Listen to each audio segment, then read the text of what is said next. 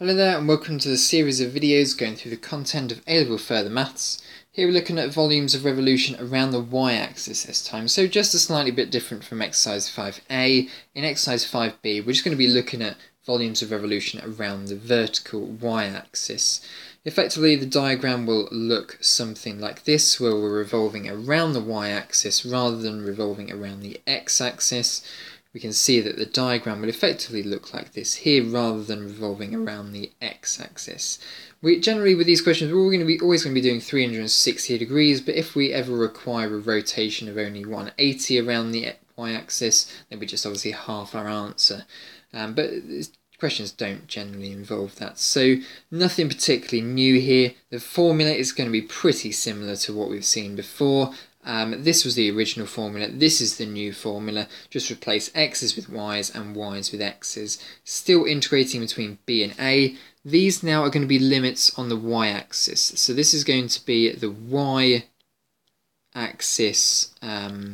intersection, or y-axis boundary point, rather than the x-axis boundary point, and you're going to be integrating with respect to y's. So expect lots of y's in your integration, in your answers. Okay. Alright, so it's basically the same form, just replace x's with y's and y's with x's. Let's have a look at this question here then. So the diagram shows a curve with equation y equals the square root of x minus 1.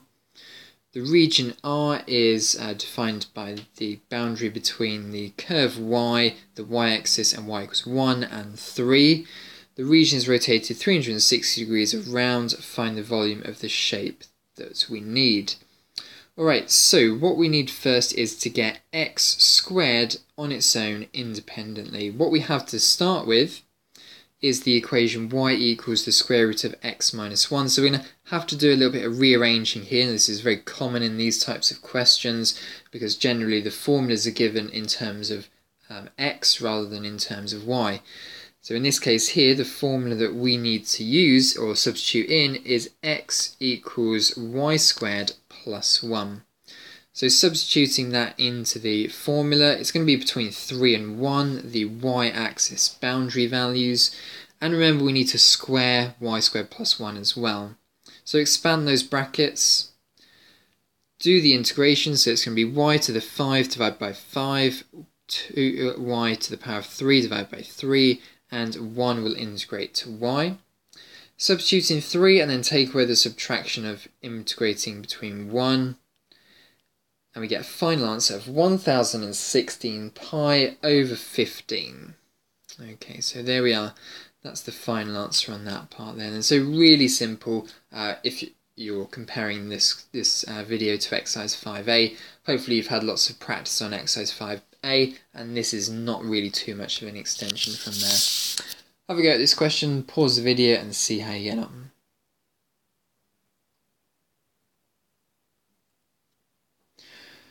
Alright then, so this question here really is nothing too new in comparison to what we faced earlier in this video. Here we have the formula, which is integrate between b and a of x squared dy, and even in this question here it's given the formula in terms of x.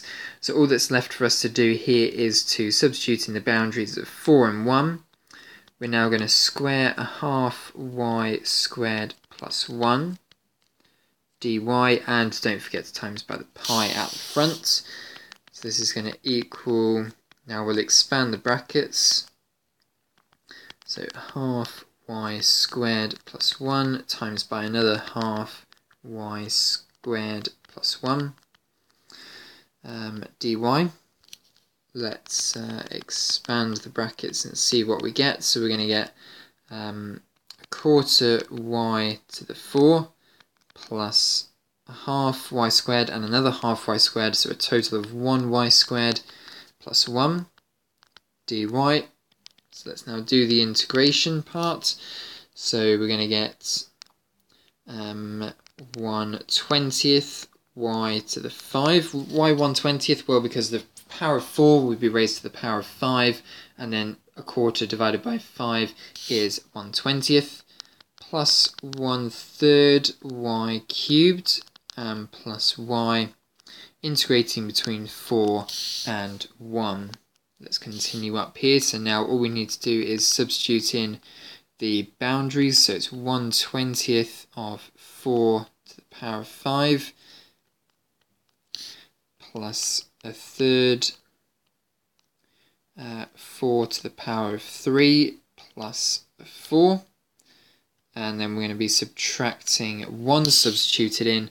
So that's going to be 1/20th plus 1/3 plus 1. 1 substituting in is quite easy because you're just substituting in 1, so all of the powers just simplified to 1. And once we do this, we get an answer of 1503 pi all over 20. So there we are, and that's the answer to this question here then. Have a go at lots of these questions from exercise 5b. Hopefully they're not too much of a stretch from exercise 5a.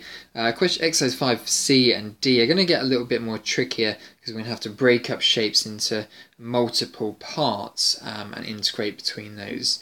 Okay, so make sure you're really confident with these types of problems here before we move on to the next video. Thanks very much for watching.